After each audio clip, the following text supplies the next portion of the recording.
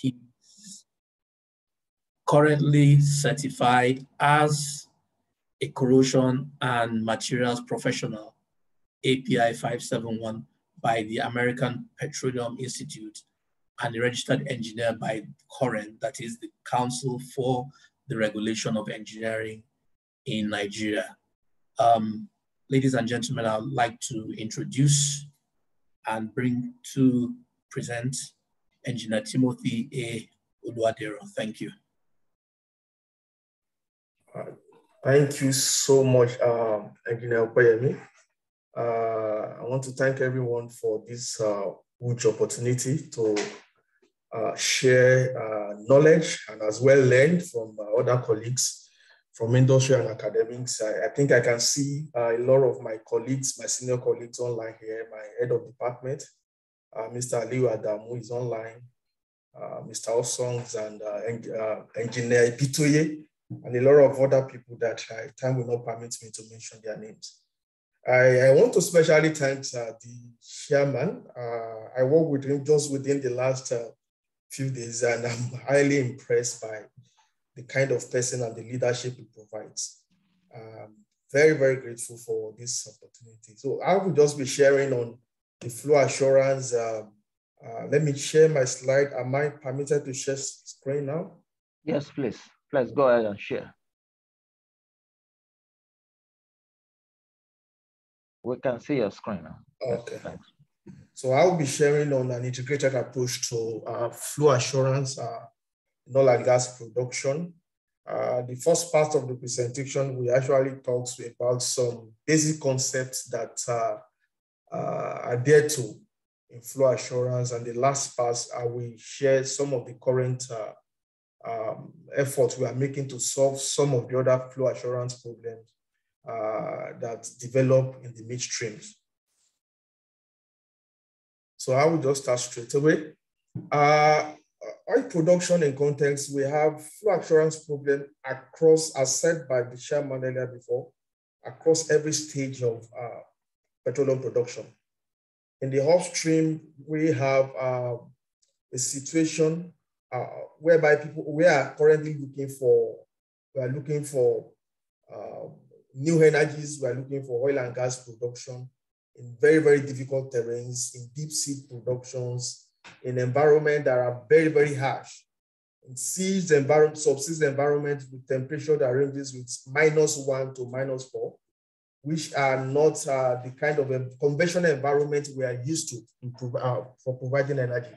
As much as energy transition is growing and investments are going into the energy, green energies and all that, fossil fuel still contributes almost 77% of the energy demands that the world is currently demanding for. So there's need for production, oil and gas productions, companies to look for oil in places we have not been looking for oil before.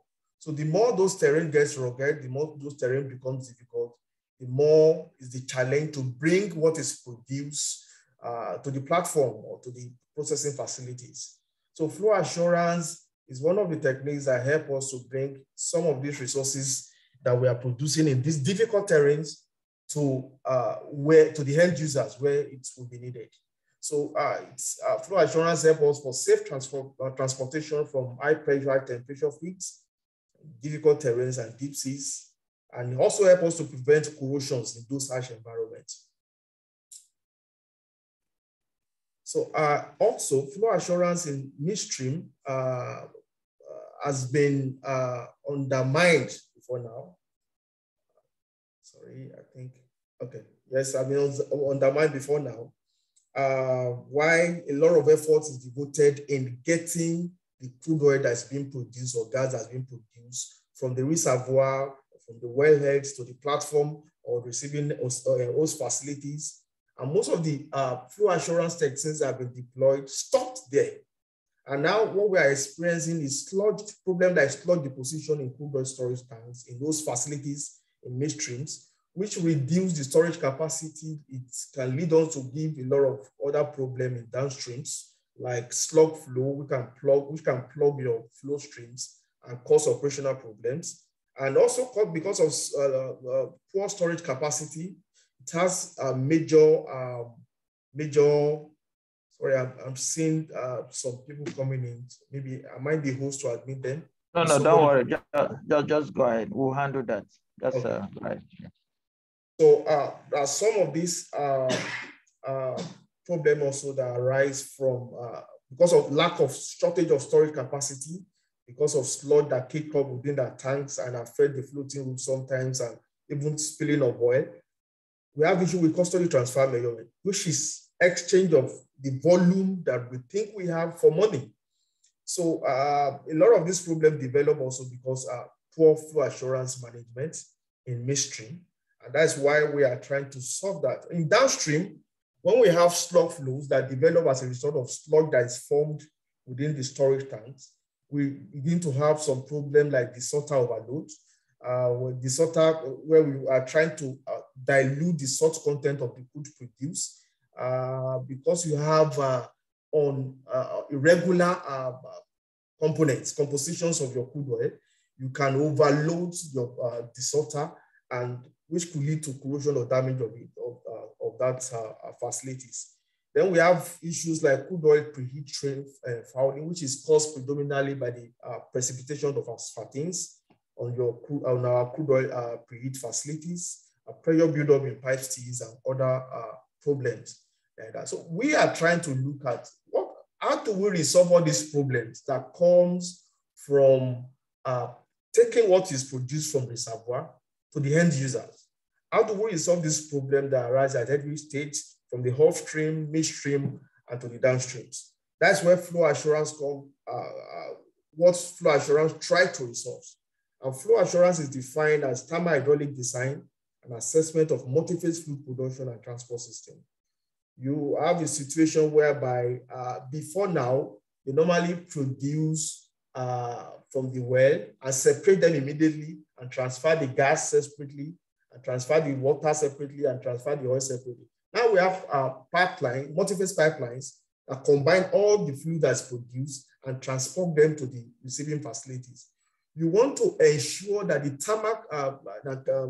relationship, the thermal and chemistry relationship of the products you are producing, the flow rates, the hydraulic constraints, did not develop into other problems like hydrate formations and all the things that around that. So thermohydraulic design actually deals with thermodynamics, deals with fluid dynamics, and it deals with heat transfer. For thermodynamics aspect of flow assurance, it deals with heat transfer in an equilibrium system. While the heat transfer deals with the time rate of energy transfer. And all this comes together to play with what we are dealing with in flow assurance. So we want to be able to predict, prevent, and make remediations of flow constraint due to solid depositions. The temperature your product gets to and once begin to appear.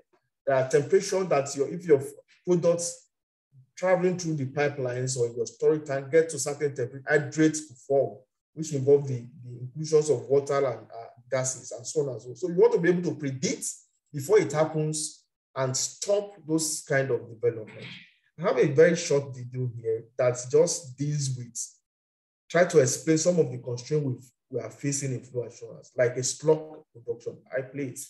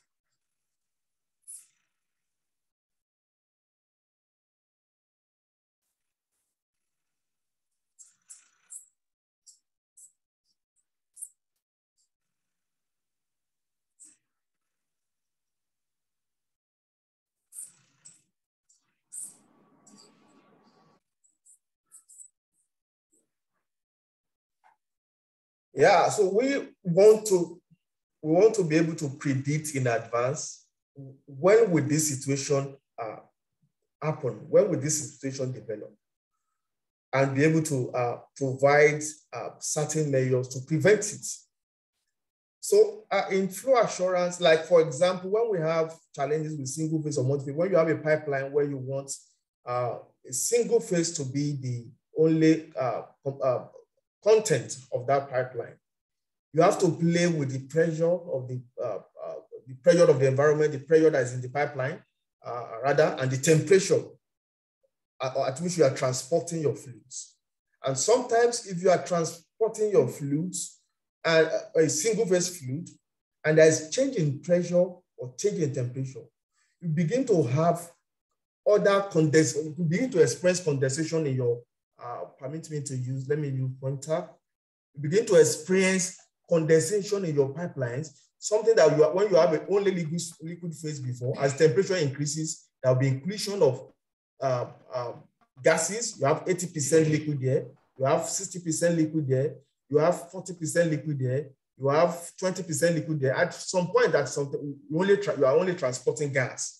So you want to be able to regulate what goes on in your pipeline, that if you are transferring from point A, liquid, you want the actual content to get to the end user as liquid. And some of the things we do in flow assurance, in thermohydraulic design, like you can operate at pressure above Krippel-Denver, which is the pressure that if you are moving a single phase content, condensation will not happen. When it's above this critical point, condensation will not experience any other condensation in your in the pipelines or in your facilities.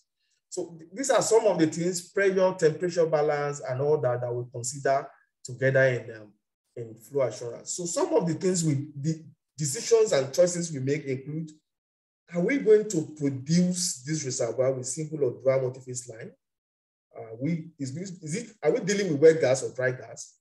The pipe diameter is very, very important. When your pipe diameter is misdesigned, the pressure drop will be significantly affected. That means you can be producing from point A, from a reservoir here, and you will not be able to get the fluid you are producing to the receiving facilities, whether to the top separators or so. You want to be very specifically sure of the pipe diameter.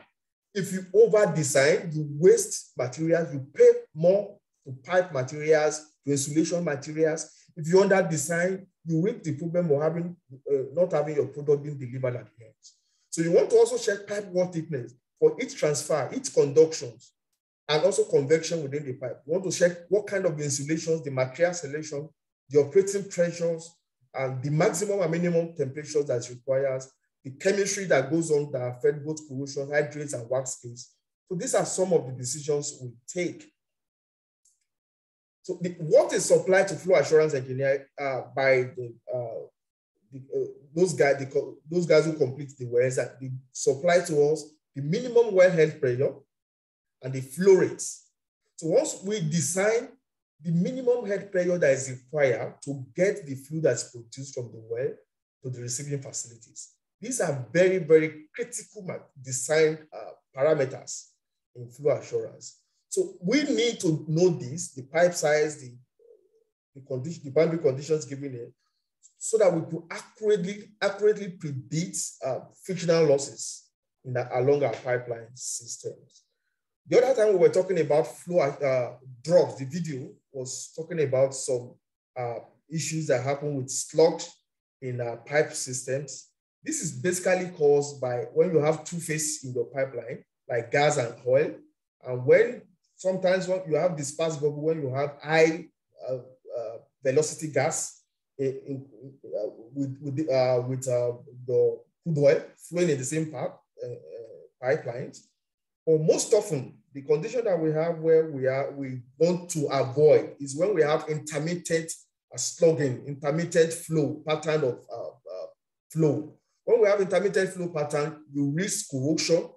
Reason being that the gas and the liquid phase is supplying an anode and cathode ratio in your pipe system, and your pipe system begin to serve as cathode and anode relationship, and it will corrode. And also, it's difficult for us to design exactly what is happening within the pipe content, because the cross-sectional area of the fluid that is flowing within your pipe are different at any particular time. So if you are trying to diagnose this pipe, you have a bubble, an elongated bubble here, and you have a liquid section there. Whatever you are doing to design your pressure or your max flux at this point is different from what is happening at this point. It's different from what is happening at that point. So you want to prevent anything that has to do with intermittent flogging in your design. And so on and so forth about flow assurance production. So these are some of the models that are available in pipe seams and Hogger for us to design pressure, flow rates, and temperatures, and all that in our heat system. One other thing that we do apart from designing for pressure and the pipe size is its thermal management. And we have a section whereby we deal with heat transfer, which could be steady when we are producing from our oil. The temperatures of the liquid that's being produced from the reservoir are escaped, are transferred to the environment. You see, absorb them. So when we are producing, we have a condition of a steady temperature gradient. We can predict our temperature drop based on distance. But in the case of transient, when we are operating, when we shut down our well or we want to start our well again, that we have a transient temperature profile where temperature varies with time, not with distance. The steady varies with distance, while the transient varies with time. At this point, we want to calculate not the distance, we want to calculate the time at which the temperature will drop to critical temperature, whereby hydrates begin to appear or wax formation begins to occur in your pipeline. So you need to understand the thermal management of your system to be able to predict the vapor liquid equilibria, the physical and thermodynamic property estimation, and so on and so forth. For instance, in a steady state temperature profile, if you select a material that has the overall heat transfer coefficient as this high by 10, and sometimes we have our wax appearance temperature at 25 degrees centigrade, we can see with distance as the oil travel from the wellhead or from the reservoir or from the wellhead through the pipeline, we see that the temperature begins to decline. And when it gets to about 6,000, you're already operating below the point where the wax will appear, will nucleate and form and plug your pipe. And that will cease to be flow, or there will be great, high pressure drop in your system, which will affect the entire operation system. So you want to insulate, add material that reduce the overall heat transfer coefficient of your pipeline system to the environment, so that maybe you pick 2, and your temperature profile will fall above the wax appearance temperature and so on. So you can protect your pipe and you can prevent formation of wax within your pipeline systems. There are a lot of methods that are deployed for this. You can use passive insulation multi-layers. There's a method also that they use hot water circulations and indirect pipeline bundle flow lines. In this case, what happened is that there are, as you can see, there are multiple pipelines bundled together within an enclosure. This is a pipeline that's production pipelines. These are production pipelines. And there are minor pipelines inside that enclosure, another pipe, bigger pipe that is meant for hot water transfer. So the water, as the water is transferred through those small pipes, they radiate it into the environment and able to keep the effluent, the production fluids at the temperature above wax appearance or hydrate formation temperature. But the challenge that we have with this system is that the temperature of the water that is being supplied to the system drops with distance. So when we are dealing with a long tie-back production lines, the temperature of the water that is supplied dropped significantly, and then hydrate and wax begin to form within our pipeline. So it's not highly recommended. Other method that I use is DH, which is direct electric heated pipeline, where a cable is direct electric heating cable is piggyback on the main pipeline. The pipeline serves as one of the electric circuits, so it's acting also as one of the electric circuits. So that the temperature is constantly supplied to this pipeline throughout the production facilities, and they are able to maintain the temperature of the pipeline system above wax appearance temperature and hydrate formation temperatures. Other one that we have is this electrically phase heated piping pipe. This is a very, very standard insulated pipelines, where you have normal piping pipes and you have an insulated material, insulation materials around the main pipes. But also there's a centralizer, a polyamide centralizer there, which contains holes for optic facilities, optic systems to see what is going on in your pipeline, and also a tracing cable that provides heat on this pipeline so that continuously you can provide continuous heating for your pipelines, especially when you are producing at low flow rate, when you are at turned down production, or you want to, when you shut down or you want to restart, or when you are shutting down your system for a very, very long time. This system helps to provide effective heating to your pipeline system and help to prevent wax and hydrates productions in your pipe systems. Now, this is an example of hydrate formation. This is a pipeline that starts from about 0 to 10 kilometers. And as the fluid content travels through the pipeline, if you pick overall heat transfer coefficient that's so high, at some point you begin to experience, by the time your fluid is transported to around 4.5 kilometers, hydrates begin to form, and it will eventually plug your facilities completely. You will not get any product at the end. So you want to be sure to design your pipeline and insulate it in such a way that the overall heat transfer coefficient is low and the temperature profile fall above hydrate formation temperatures. And in dealing with your temperature and pressure as well, you are careful enough to not just increase the pressure and think you will avoid hydrate formation.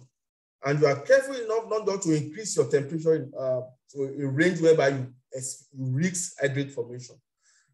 Hydrate is formed at higher pressure and low temperature, most of it. So you want to operate your pipe system in a hydrate-free region where the temperature is high and the temperature is high, and you can therefore prevent a hydrate formation. Once hydrate is formed in your pipeline, it's very difficult to remove. It's very, very difficult because it requires it has low thermal conductivity and require large heats of dissociation for it to be able to melt off. So, other things that they do to prevent hydrate formation includes methanol, addition of methanol to your production line to prevent formation of hydrate formation. This is an example of tough feed production where flow assurance techniques is deployed. This is the Lagan and Tomol gas feeds in Shetland. This is a gas feed that's produced, is under the seawater at about 600 meter deep. It has about 8 subsea wells that were tied back to the single platform with a lot of pipelines. The pipeline stretching about 143 kilometers. And the sea condition there is about -1. The temperature of the sea environment is about -1. And this has been successfully designed, and currently it's serving the UK energy. It's successfully being produced every year, and they are getting a lot of gas from it. Now, my research system, as I begin to round up, my research work focused basically on hydrodynamic in crude oil storage tank to prevent sludge deposition. Now, most of these gains that are made in pipelines are reversed back when our products get to the storage facilities, especially in crude oil storage tanks. When the crude oil are deposited in storage tanks, are dropped in, passed to the storage tanks, they were left there for a while. There are long chain paraffinic content of hydrocarbon and asphaltenes content. We begin to form particles. Here we have the asphaltenes micron. On the surface, we have the protective resin.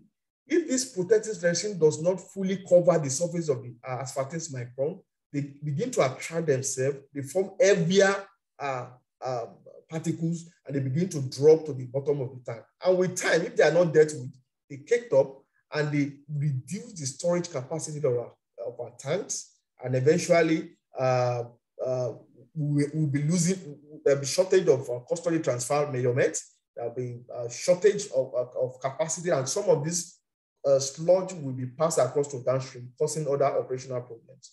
So what we are trying to do in this case, we are trying to provide a method that's able to prevent storage tank from having this experience.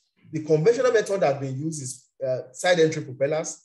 This has been limited because it fails to provide sufficient kinetic energy that is needed to prevent sludge deposition. It only clears about 6 to 10 meters from the diameter of the impeller. And we have in industry storage tanks that are about 85 meter in diameters.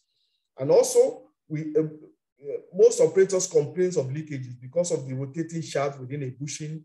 Anytime they are operating in the tank content continues to leak to the environment, which we want to solve. Actually, there have been a lot of research through computational fluid dynamics that said jet mixing is the way forward. And it has even been deployed in companies, but never has it been done to research into jet configurations, the jet characteristics that will help us to prevent this. In our work, we're able to investigate various jet configurations within the crude oil storage tanks that gives minimum sludge deposition. At some point, close to zero sludge deposition in our crude oil storage tanks. And we also try to measure the time it takes for us to get to homogeneity content of the crude oil storage tanks by jet sharing of the sludge and eventually mixing of the entire crude oil storage. In normal crude blending, we observe that the power content, the power of the jet that you apply, normally fall in linear approach. But when it comes to sludge problem, you cannot scale up, you cannot deal with it by just increasing power content of your design. We find an approach to express what goes on with jet properties. That includes the Reynolds star, which has to do with the viscosity of the sludge that's being formed and the viscosity of the crude oil on its own. And eventually we try to scale up to industrial tanks using the phenomenon that was observed in laboratory, like a jet sharing regime dominates. We have 3 regimes within the mixing operation, which includes the jet sharing regime. We have intermediary regime, which combines the radial gradient regime that is demonstrated here, and the jet sharing regime together. And the final point, the dead zone, is completely mixed depending on the radial pressure gradient that you are operating based on your jet characteristics. So we were able to develop a scale-up criteria by using the momentum flux of the jets and the viscous force that is offered by the sludge. And we're able to find a very, very good correlation profile for any tank storage based on what we observed from our experiments. We also use computational fluid dynamics to solve some Navier-Stokes equations to see pressure-based solutions to see what happens within our tanks based on jet configuration. And we're able to finalize some of the best approach to prevent sludge deposition that's been deployed, and observed that this is very, very useful, and it can help us to prevent the sludge deposition within the storage tank. So finally, from the research we have done so far, we've been able to ascertain that the objective of flow assurance is not fulfilled until the oil and gas produced are delivered to the end users. So there's need for further flow assurance research efforts in midstream and downstream operations. Instead of limiting our entire efforts to what happened in subseas, we also need to look at flow assurance in midstreams and downstreams. And for crude oil storage tank, we've been able to establish that jet-induced hydrodynamics of crude oil storage tanks can effectively service crude oil storage tanks, providing the critical velocity needed to prevent sludge deposition. Thank you so much. That's the end of my presentation. I'm open to questions and comments and observations. Okay, thank you very much, Mr. Timothy Oluwadero.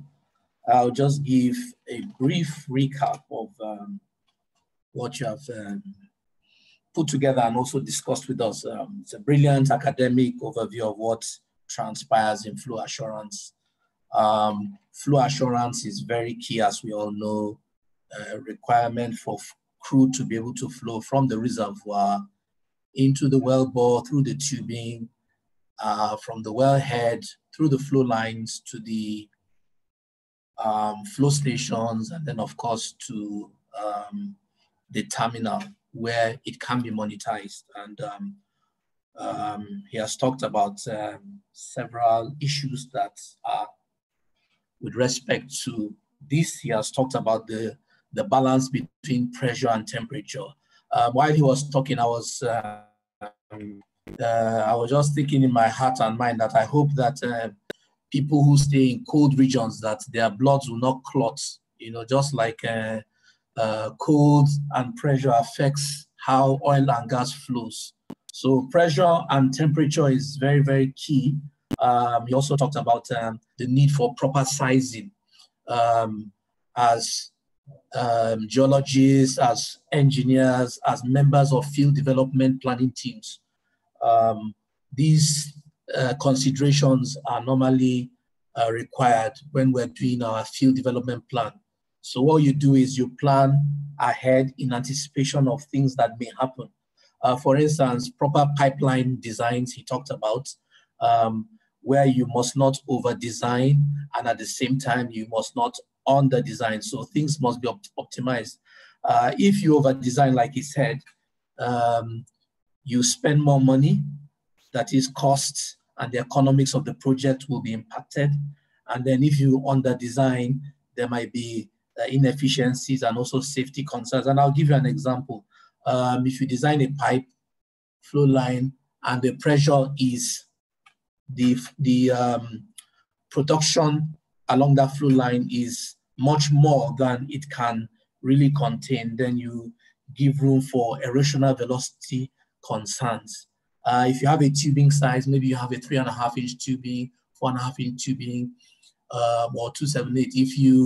If you over design, you may spend more money for your tubing size, and then the resultant production may not be enough for you to even cater for that additional cost. And also you may have liquid hold-up issues and so on and so forth. So planning, field development plan is really important. He also talked about pressure losses. And of course, when you're moving from one point to another, pressure is lost. If you're walking, your energy from one point to another, your energy, your zest, your zeal, your steam could be lost. So energy is lost and there's drop in pressure as you move from your reservoir to your wellbore up to your facilities and so on and so forth. He also talked about heat losses. So heat is lost to the environment and that can also affect flow. He talked about wax appearance temperatures. As you know, as you move from one point to another, your temperature begins to cool at some point in time. And also, even in the wellbore, you can also have wax formations. In the Niger Delta, we do have wax forming both inside the wellbore and also in the pipeline, just as he had talked about. He also talked about thermal management and also hydrodynamics in his discussion, also talked about jet optimization tests. And in conclusion, he talked about the need for more and more studies on flow assurance. Flow assurance should not be underestimated. It's something that is real, it's a reality. While some of the issues can be preventive, he also talked about some of them being solution-based when they occur. So in a nutshell, I would say that optimization is key. We're going to be optimizing flow. We're going to be optimizing our pressure, temperatures, and like they say, too much of everything is bad. And I would like to add here that too little of some things could be bad. And I'll give you a personal example. A certain time I reduced my sugar intake and I went for a test. And by the time I went there, the doctor said, no, you need to take a bottle of Coke right now. Your sugar is too low. So when it's too high, they will say it's too high. When it's too low, they will say it's too low. And I'll give another example in industry. While gas lift is good, you want to inject gas to improve your vertical lift and get more production. Too much of it could be bad because you begin to stifle the flow of your oil. You begin to flow more gas preferential to the oil. So at this point in time, I will work with Mr. Ebenezer as we begin to entertain questions. Thank you very much, Mr. Ebenezer. Yeah, thanks so much, Engineer Kwame. And thanks to Engineer Timothy for a well presented session.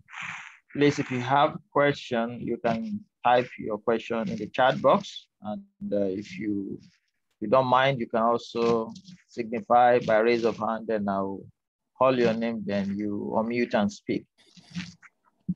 Any question right now? And if you want to contribute to this topic, please go ahead.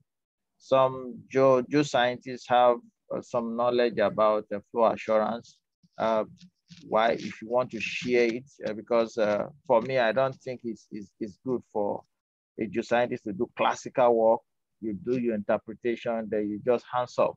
Just like Engineer Kwame said, it's not a relay race. You still have to work with the entire team to ensure that your crude get to the point of sale. Then of course, you know that the work you have done was a good one.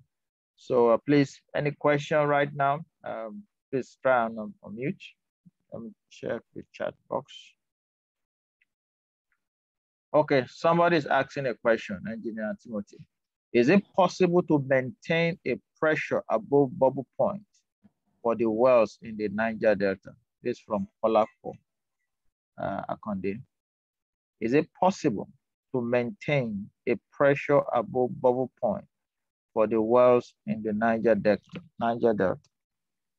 Yeah, I would say yes, but as I'm saying that yes, a lot of other factors that are involved with that particular well or case study has to be taken cognizance of. You cannot just, depending on what you are sacrificing for what. If you increase the pressure, what about the other factors? What about a condition that involves hydrate formation? Above bubble pressures, you don't want the gas to, yes, that means you are operating at the cricodemba. You don't want the gas to evaporate or escape from the well, from the oil, saturated oil. Yes, you can do that. But you have to also take cognizance of other production, other aspect of production before you decide on one major factor. So yes, depending on your design, depending on the pressures of your well, depending on if the pressure of your well is declining, you can do some injections or enhanced oil recovery. You can do water injection or gas injection to increase your pressure above certain things. But you can increase your pressure above bubble points, or you have to consider a lot of other factors before you do that, which will include some technical details. I don't know if that answers the question. Let me also just let me also add to that. So as you begin to produce, your reservoir pressure begins to decline. As you begin to produce with time, some gas may come out of solution. Sometimes you can produce to some level above your bubble point at some point in time, but over a longer period of time, your gas comes out of solution, and that's when you begin to produce below your bubble point. So if you have an inflow performance curve, for instance, if it is only just your single phase, you have a straight line. After a while, if your gas comes out of solution, if you operate below your bubble point, your inflow performance curve bends.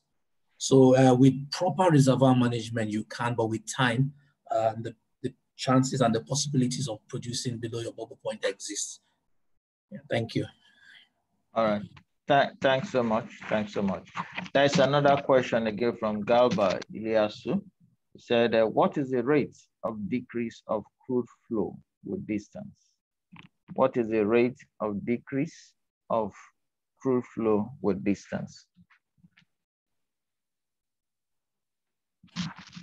Okay. It depends again on your facility. It depends on the pipe diameters matters. The pipe diameters of your flow line, the velocity of the crude you are producing, is the gas involved. If the gas is in the also in pipeline, there's what is called slip condition between the gas and the liquid. It drags back whether if it's your own flow rate, it will be affected by friction head. It also depends on the distance of the pipes. So these are the things why you flow assurance determine at first the minimum temperature, the minimum pressure, the minimum velocity at the wellhead for you to get to the kind of distance you are going to. So you have to fix those things based on the interaction, hydraulic interactions of the product you are producing. So it's not something I can say, this is the rate. It depends on the well that we are producing.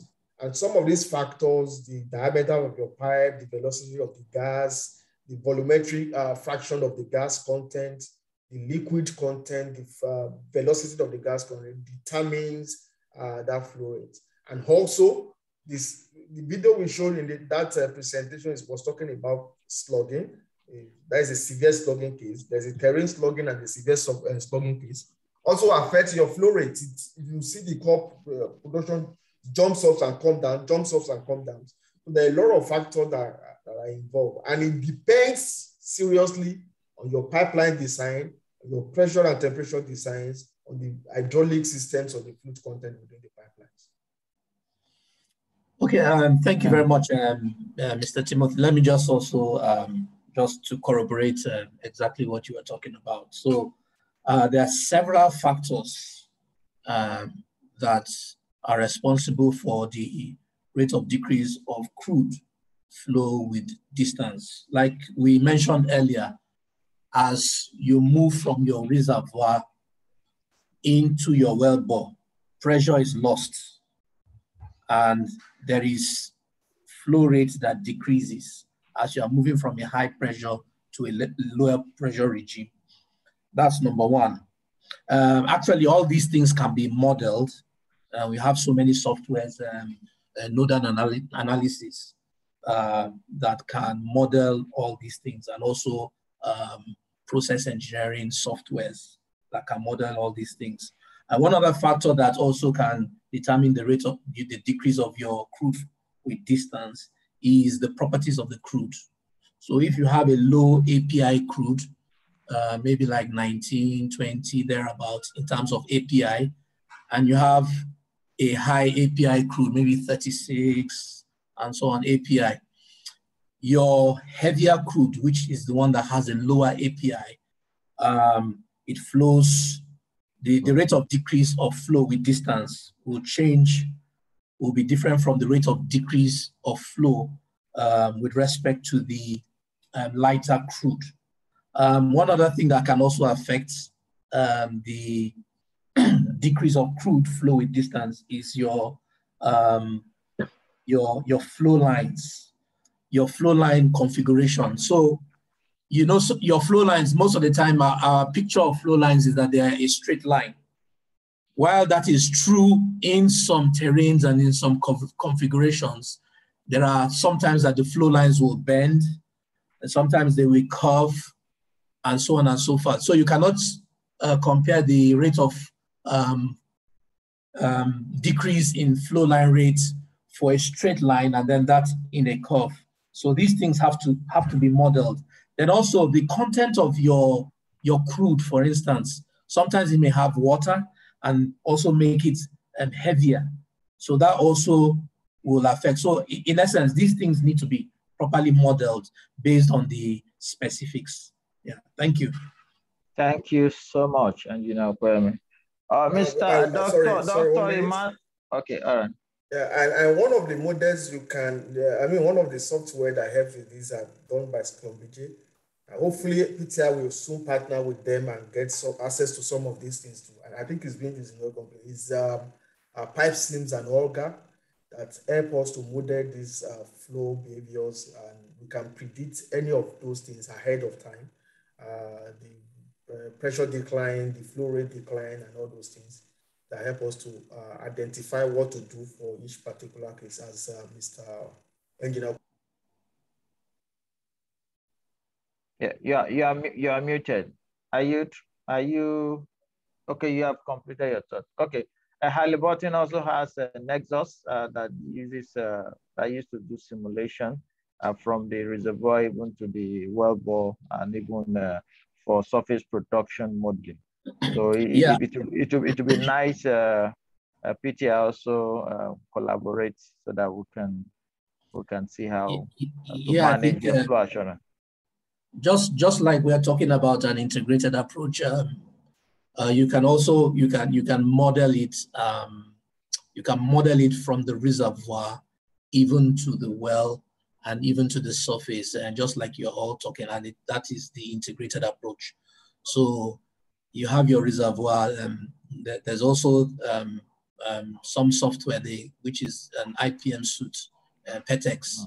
PETEX, yeah, where you have your gap, your general allocation package, and you have your Prosper, your production system performance tool, and you also have your EMBA. So when you connect these together, you can have the integrated modeling approach, like Mr. Ebenezer and Engineer Timothy have mentioned. Yeah, thank you. Thanks so much. Dr. Emmanuel Maduawe, sorry for keeping you so long. Okay, thanks so much. You can ask your question or your contribution, sir. All right, thank you very much. Team Oluwadere, thank you very much for an interesting and very exposing academic presentation. I want to thank our president who is here, Dr. James Edet, and the president-elect, and every other ESCO members here.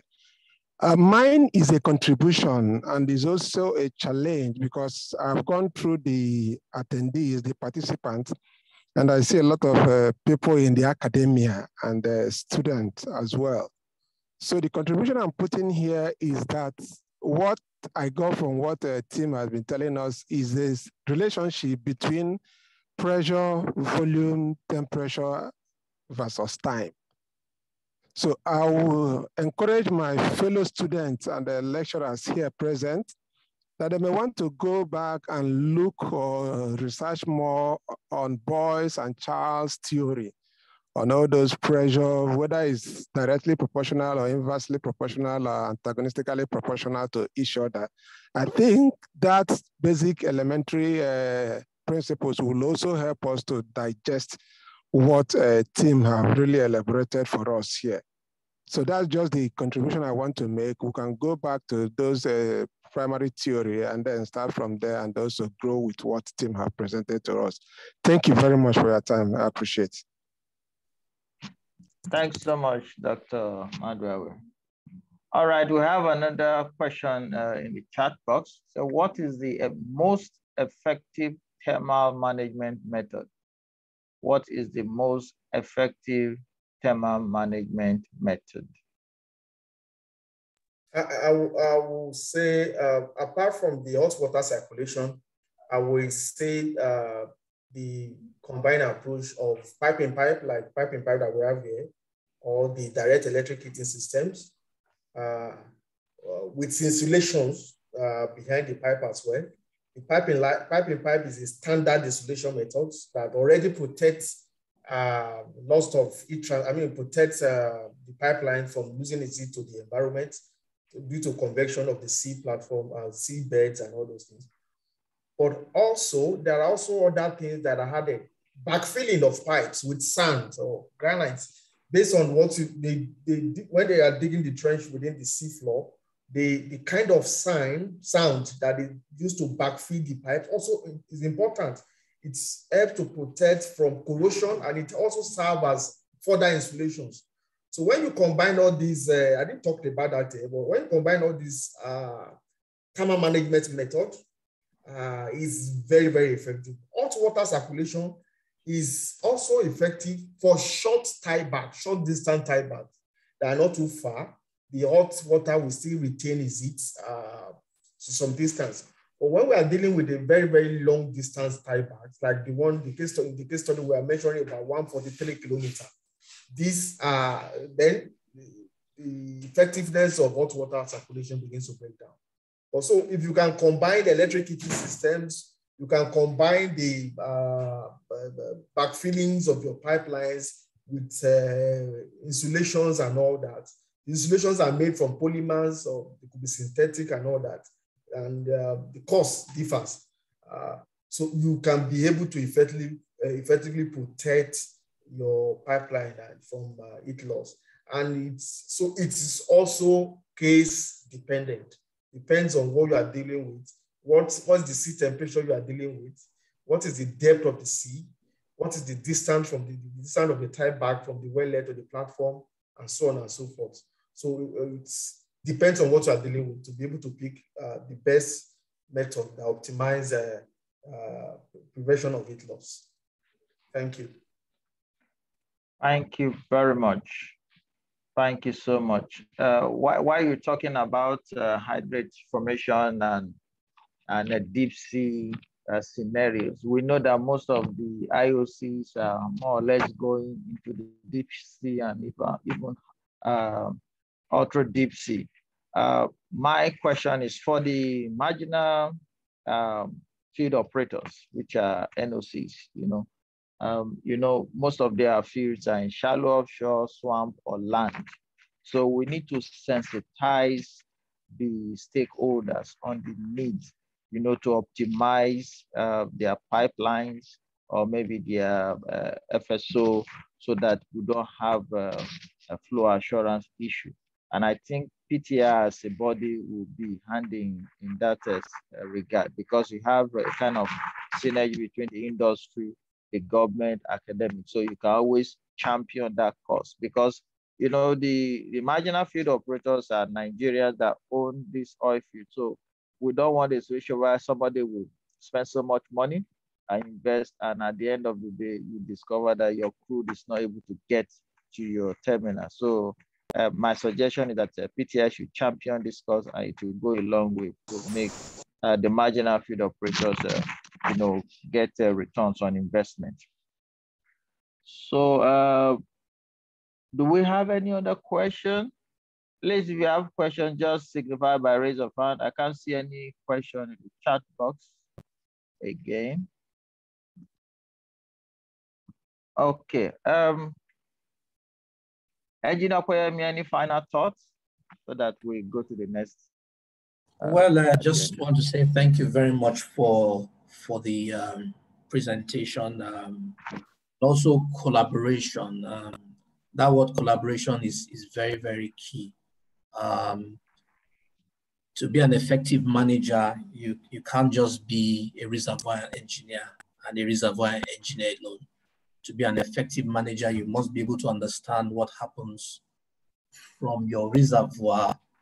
Or to be an effective manager, you can't just be a geologist alone, or just understand the seismic, or just understand your maps, your static modeling, and that's all. You also need to be vast and have an understanding of what other team members do, and especially in this area of flow assurance, nodal analysis, and also production optimization, which a lot of G&G personnel already have because of their multidisciplinary approach. So this should continue to be encouraged, and that is one of the things I see in NAPE's wisdom have brought this topic, so that there is an integration and there's also a multidisciplinary approach in these flow assurance requirements. I don't have any other thing to say, but I just want to say thank you to all the contributors and to all the questions that have been asked. Yeah, thank you. Many thanks, Engineer Okoyemi. Out of your busy schedule, you were able to find time to join us in this technical session. We appreciate. And also, Dr. Timothy, we appreciate you so much. So the next item is presentation of flag, and we have our amiable and visionary national president of NAPE, Dr. James Edet, FNAPE, on the call. So he will be doing the presentation of this flag to Engineer Timothy. Dr. James, sir. Thank you very much, Ebenezer. It's nice to see you again. Yeah, good to see you, and, sir. To be with the Warri chapter again. So on behalf of the Executive Committee of NAPE and also the Advisory Council, as well as the Board of Trustees, the fellows and emeritus members of NAPE, in fact, the general membership of NAPE. Let me thank the Warri chapter for being so outlooking and forward-looking in bringing this topic to the fore. I think that the issue of flow assurance cannot be overemphasized or overstressed.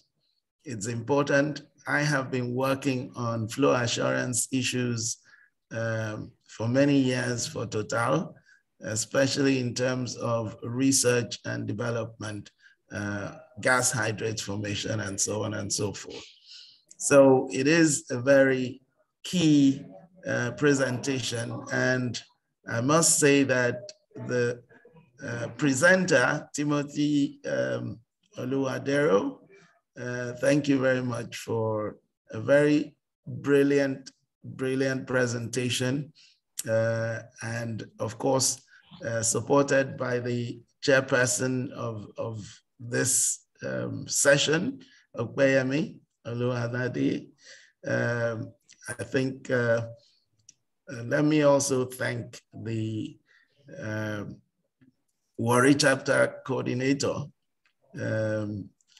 Wilson Osung, for being so forward-looking, I'm sure, and his team have done very well, and of course supported by Ebenezer Baiboye, who I would say is an able facilitator, the chief MC of the occasion. Thank you very much. I can see KK Kanu is on the call. Thank you for being here. The president-elect is also on the call, Elliot Ibie. And I haven't seen other people. I don't know if the VP is on the call, but nevertheless, I think we have quite a number of us. Chris Jackson, it's good to see you. Thank you very much, Warri chapter, for this brilliant presentation. And to crown it all, let me make this plaque presentation on behalf of NAPE to the guest speaker, Ms. Engineer Timothy Oluwadero. And how do you want to do this? You want to shake hands? Okay. Yes, sir. That's good. Tim, all right. There's my hand. There's the plaque. And thank you very much. Excellent. Very nice. Thanks so much, sir. I guess you've covered some of the goodwill messages. I think I've covered the goodwill message because that had to be done first, and then I make the presentation. So thank you very much once again to everybody. And I look forward to another interesting presentation, another interesting topic from the Warri chapter. I'll try and make it all the time. Thank you very much. Thank you so much, sir. We appreciate your presence as usual. Definitely next month, we'll still make out time to do same, and we hope you'll be on the call also. Thank you so much. Absolutely.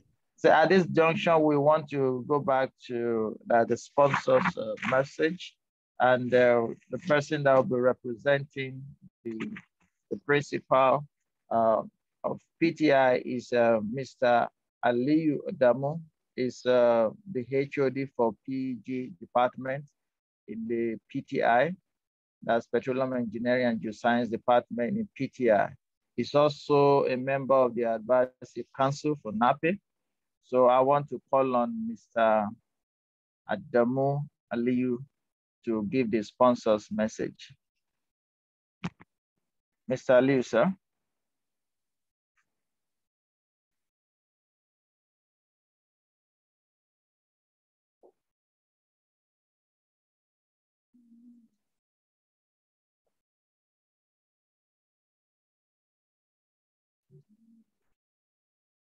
I hope he's still on the call.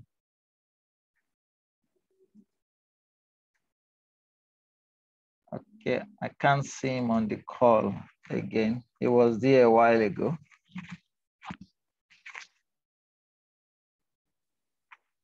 Well, I can't see him. Mr. Osong.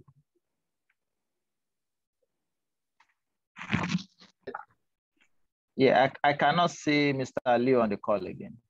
No, just go to this. I can't take it. He was on the call. Maybe I'm sure something came up. Okay, sir. Go ahead, He sir. tried to reach me here. Yes, sir. Okay. Move to the next slide.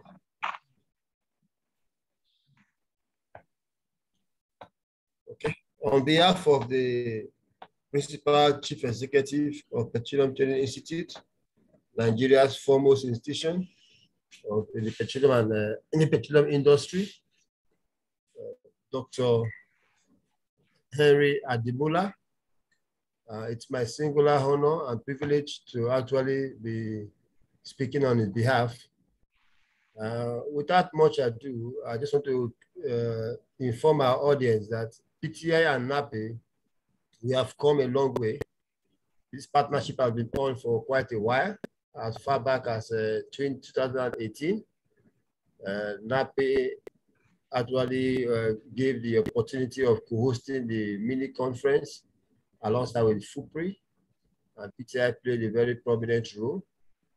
Ever since then, we've been having consistently, we've been doing the well site geology training in our demonstration week.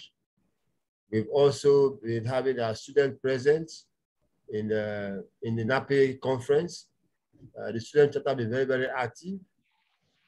For PTI, we are actually, we have a vision clearly stated there to become the leading oil and gas technological institute in Africa, with a mission to provide competent technological manpower through quality training, research, and consultancy for the petroleum and allied industry.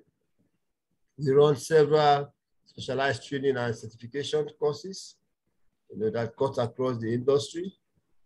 We have 14 existing research clusters around several collaborations with the oil and gas industry and the allied industry. We actually do regular courses in the middle level manpower development and technological courses. We have a drilling mod school, and we have a PTI CBT, the PTI Center for Competence-Based Training. We have a fire academy. We also have a corrosion center and the energy policy and management courses that cuts across. We have an effective consultative services that interface within the industry, the government, and the institute. And to a large extent, we have been running courses and training, personnel within the industry, at different categories. So PTI is actually a one-stop center where you can have most of these things met. We do these things, and we put the industry, particularly Nigeria, running the Nigerianization policy, the local content policy, and ensuring that we train competent personnel to man the various sectors in the industry. Once again, it's a singular honor, even as we look forward to taking the advantage of the complementary booths that NAPE always offer to PTI, to exhibit at the forthcoming international conference and exhibition planned for November. So we hope to be there, and we hope to actually represent the institution properly. Thank you very much, Mr. President, and ESCO members, particularly the Warri chapter, for giving us this opportunity to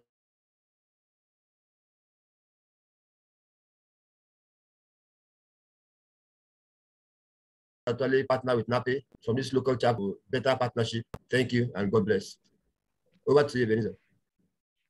Thank you so much, Mr. Usong. Thank you, PTI, for sponsoring this session. We appreciate so much. So I will take the announcements and proceed with the technical section. So the first thing on the agenda is a reminder for members to pay their dues. This is very important. With the dues, you'll be able to serve you better. So please try as much as possible, as you've done in the past, to pay your dues. The student membership due is 2,000, active members, 12,000, associate members, 12,000, and corporate members, 50,000. And this process is just at a click. It's not difficult any longer. With your mobile phone, with your laptop, you can just effect the transaction and you have a payment receipt sent to you instantly. Then of course, voila, we're there. Then since we know that education does not have an end, we need to keep learning. So NAPE is bringing up a short course on essentials of oil field geomechanics. A lot of people are new to this. Some people are familiar with what it's all about. Why some people don't know that pore pressure fracture gradient analysis is part of geomechanics. So this will give us an opportunity to know about geomechanics and where it falls in the hydrocarbon life cycle of any asset. And it's coming up on the 2nd to 3rd of June, 2022, between the hours of 9 a.m. and 3 p.m. It's going to be a virtual session via Zoom. And of course, there have been a lot of discount on this. So for membership, you pay 20,000 instead of the initial 80,000. For non-members, you pay 80,000. And for students, it's almost free for students, 5,000. And for student non-members, you pay 20,000. The course instructor is a veteran in geomechanics, Dr. Jerome Asedegbega. He's a director for and chief technical officer for GQ. I promise you, if you're in this session, you will enjoy yourself. So for inquiries, please contact Lawrence Oswago. This is email address and this is number on the screen. You can register online and pay, make payments at payment.nape.org.ng/short courses. All right, there's a geoscience book donation drive for university powered by women in geoscience and engineering and NAPE UAP. It started in April on the 15th, and it will end by 31st of May 2022. Please get your books that maybe some books that you think are quite elementary, will be useful for a university student. Please, you can get them and drop them off at the NAPE Secretariat, 47A, Femi Okuno Housing Estate in Lekki, Lagos. And of course, you can contact Jumoke Akimpelu and Abeyowa Ogbebo in case you want to drop it off for them. Thank you so much. Then we'll have NAPE Award 2022. Nomination will close by June 30th, 2022. And these awards include Adam Awards, Ben Osuna Award, NAPE Fellowship Award, NAPE Honorary Membership Award, NAPE YP Award, and the Dweller Award. For inquiry, you can get in touch with the NAPE Vice President, Dr. Antonio Former F. NAPE. for more inquiries.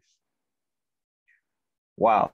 So announcing the 40th Annual International Conference and Exhibition of NAPE for the year 2022.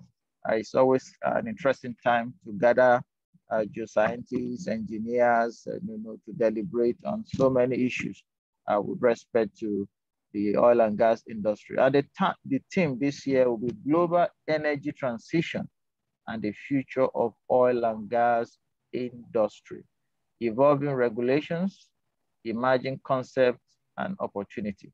The date is 13th to 17th November 2022. And the venue is Eco Hotel and Suites, Victoria Line, Lagos. Please, for more inquiries, you can also contact Lawrence Oswago on these telephone numbers. So in line with having an eventful 40th Annual International Conference and Exhibition, there is need for us to submit our abstracts. So this is a call for abstracts. And the sub-themes, energy transition and evolving regulatory framework, gas development, commercialization, and monetization in the energy transition era, geoenvironmental strategies in the energy transition era, new concepts and approaches in geophysics, petroleum system studies, and integrated reservoir modeling, new technology application, exploration and production, and geosciences training in the new energy and mix adapting in a changing world. So very important. As much as you can, please, let's try and drop our abstract as early as we can. Please note these times. Abstract submission deadline. June 30th is the abstract submission. Now, July 31st is acceptance letter issuance. Then August 31st is full paper submission. Please, if you're interested in make a presentation in the 40th annual NAPE conference, please note this time. So we have advertisement opportunity for companies, for individuals that want to advertise a full page, half page, back cover, front cover. The information can also be gotten from the website. For more inquiry, please meet our editor-in-chief, Dr. Christopher Jackson, on this issue. So also, NAPE is active on the social media. Please try and follow NAPE, like whatever you have read, interact, become a member of our community on Instagram, on Facebook, on LinkedIn, on Twitter. You can always keep in touch and follow NAPE. So very important. And this is the NAPE Warri chapter executive.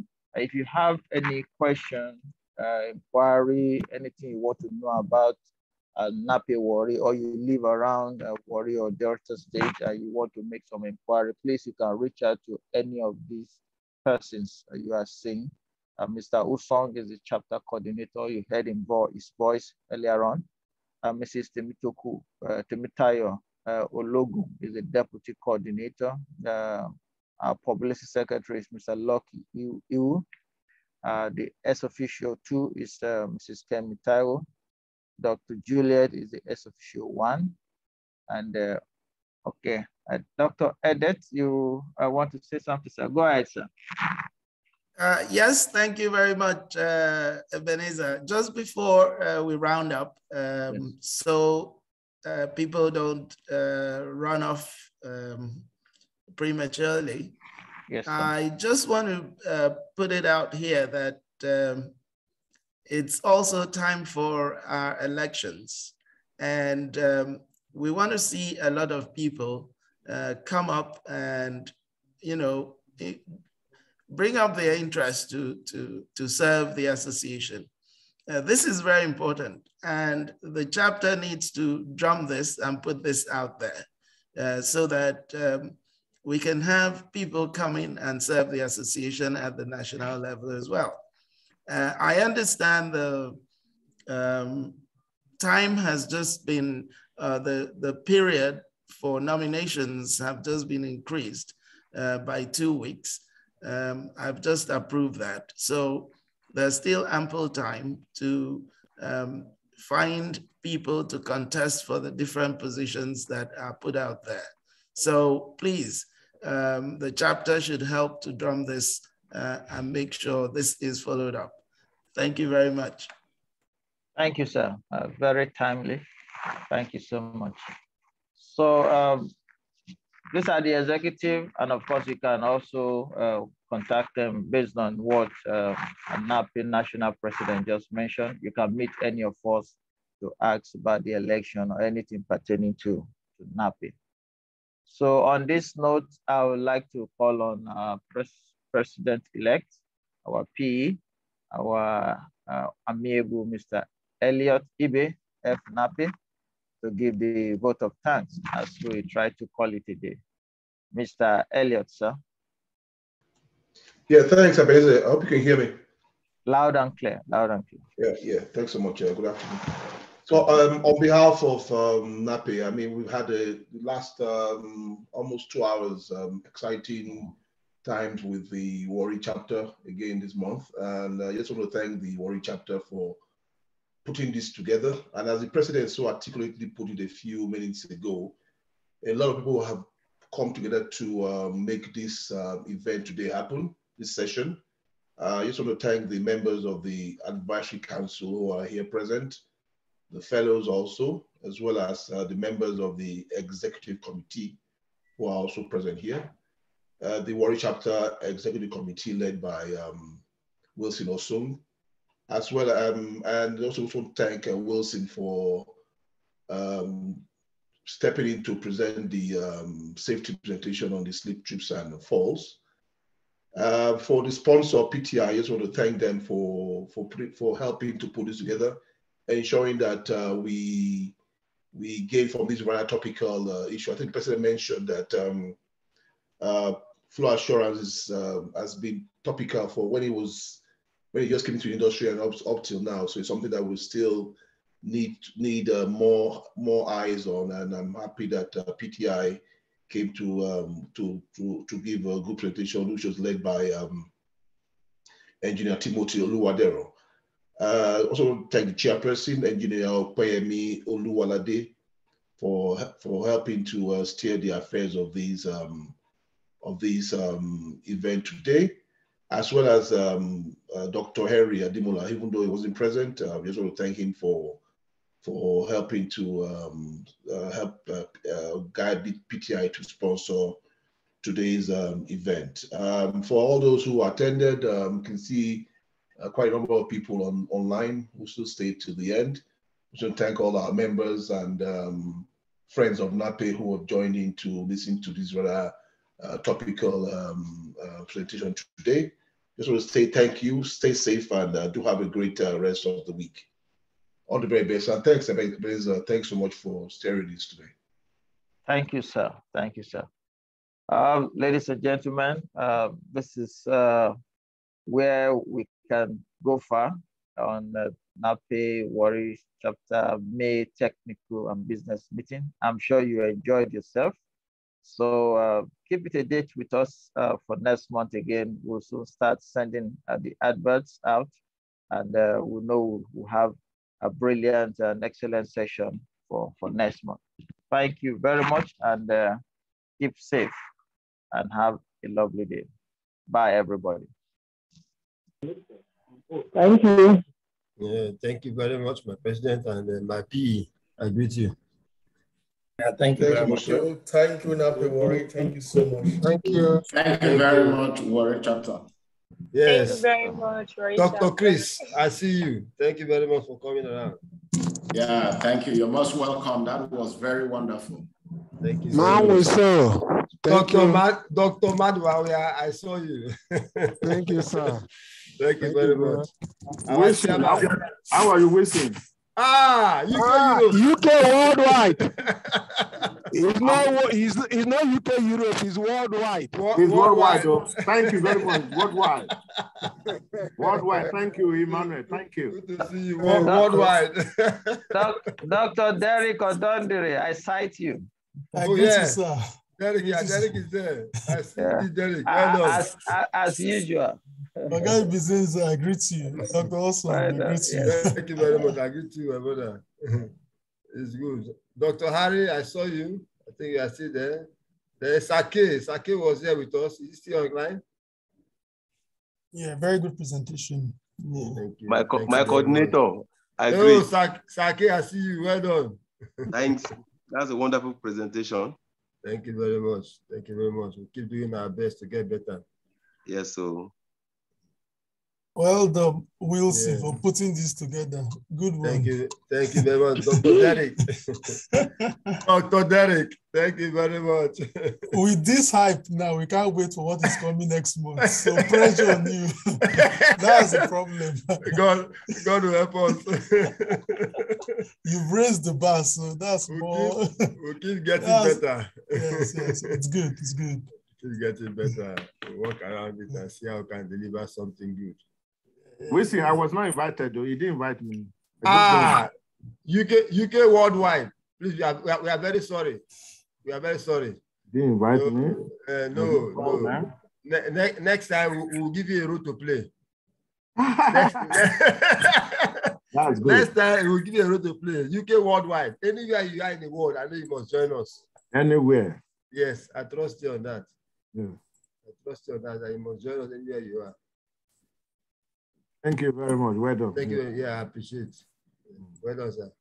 We had 39 persons